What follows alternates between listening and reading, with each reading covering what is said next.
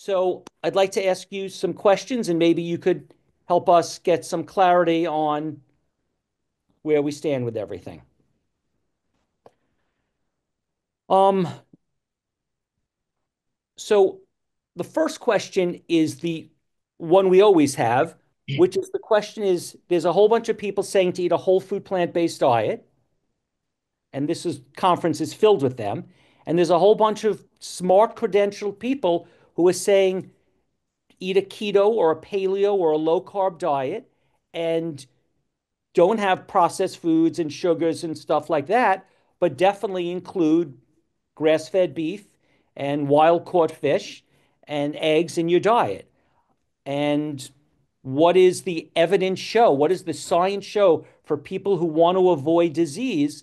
What does the science show regarding that diet versus a whole food plant based diet? Go ahead, Pam, if you want to go first. Okay. I think the first thing, something we talk about at Wellness Forum often with our clients and members is the tyranny of the experts.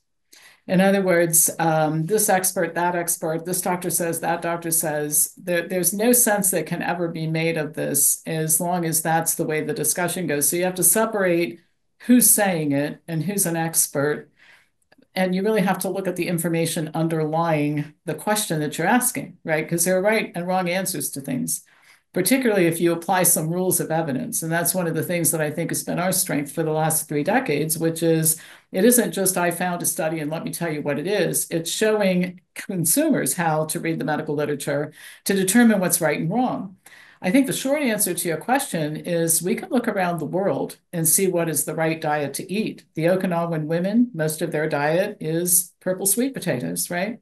They're living on a plant-based diet, a starchy plant-based diet. And then you can look at the Maasai in Africa. They live on a carnivore diet. Their average lifespan is their mid 40s. So I guess if that's what you're looking for, it's a great diet to pick up.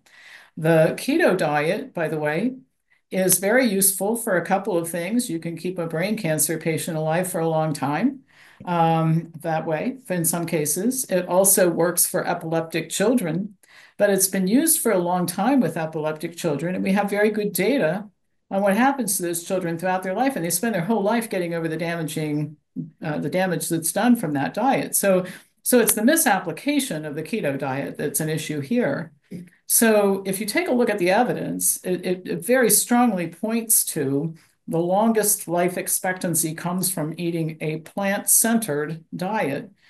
Where we depart a little bit is I've never told people it must be vegan. And I don't want that to become the thing that makes it not sustainable, because a less than perfect diet sustained for 20 years is much better than a perfect diet sustained for 6 week periods and you can't hang on to it. So we've never taught a vegan diet, but plant-centered is just unquestionable. That's where the evidence points.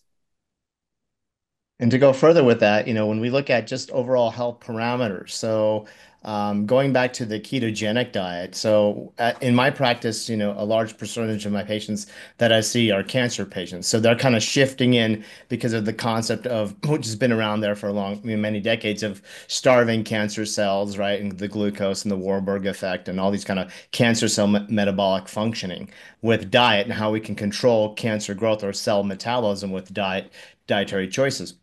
But what's happening is that when we see, like, and I was in one of the original groups of people at John Hopkins in 2008, actually showing in the beginning, we thought, well, hey, maybe we can kind of starve the cancer of the excess glucose. And in these patients, and we had 4 different types of cancer. One was brain, one was colon, one was lung and breast, is that there was a reduction, for example, in the beginning of some of the tumor growth. And that's just because we're cutting out all the excess ultra processed, highly refined carbohydrates. So, of course, everybody will get better. They'll lose some weight, on a ketogenic diet, the first what I call honeymoon period, when you're not eating all you can eat, breadsticks, donuts, and foot-long Subway sandwiches, then yes, there's going to be some, that we shouldn't be eating that to begin with, right? But there was a little bit of a decrease. But what happened was then in the study, and this is what the industry took, they took that little dip and then they launched it out. Keto, keto, keto. But then we saw a plateau of the tumors, and then we started to see an increase. And then later on, there were studies looking at, well, what was causing that increase? one of the things that I've been an advocate or a kind of a promoter of looking at is like, well, maybe it's because they're shifting so much to a pro-inflammatory diet, lack of a lot of antioxidants, no phytonutrients, no fiber, pretty much, and just a high, it's not a heavy nutrient dense diet, right? It was a highly, just in a protein kind of rich diet, but it wasn't full of all the anti-cancer molecules, like phytonutrients and antioxidants, and even the fiber supporting the microbiome. But it wasn't until just recently, and actually that was in 2010, they did a study where once they put the animals completely in a ketogenic diet, it actually did show increase not only in growth of tumor after a period of time, because the cancer cell will actually switch its metabolic function to actually use the ketones as fuel, which was surprising to a lot of people. But more importantly, just last month, the data came out was that they discovered that the high intake of saturated fat in the diet actually triggers a receptor called CD36. And now we're actually starting to outline the mechanism of what we call the metastasis of a cancer. And so on one level, yeah, cutting down some of these extraneous things can be beneficial short term, but it's not a long-term benefit. And that's why we have to be shifting more towards what I consider a plant-based diet. And I totally agree with Pam on the idea is that, in my practice, I always tell my patients, I'm a risk reductionist, I'm not a perfectionist, right? So the idea is that if I can get someone where their lipids are now completely under control, their A1C is good, their thyroid's good, all their inflammatory markers, if we do an autoimmune panel or an inflammatory panel, and they're all down to normal, then if they say, well, hey, what about on a holiday or when I'm traveling or hey, I'm going someplace and I want to go, I'm not the one to judge on that. My goal is to reduce their risk of all the kind of most common top 10 diseases that people die from, like heart disease and cancer and stroke and, all those other things. And after that, then again, I think I totally agree with Pam. Like to make things sustainable for people, I think there's too much of these extremes. And even there's extremes within each of these groups of the animal protein being super carnivore and the plant-based there being SOS or whatever, or, you can't have this or you can't have that, or you can't have now it's going to be raw. This is also kind of not realistically to be something that the average person could comply to or actually carry through. I'd like to make a comment. I think you're right about the keto diet not being a permanent fix for cancer patients, but there are some exceptions to the rule, number one.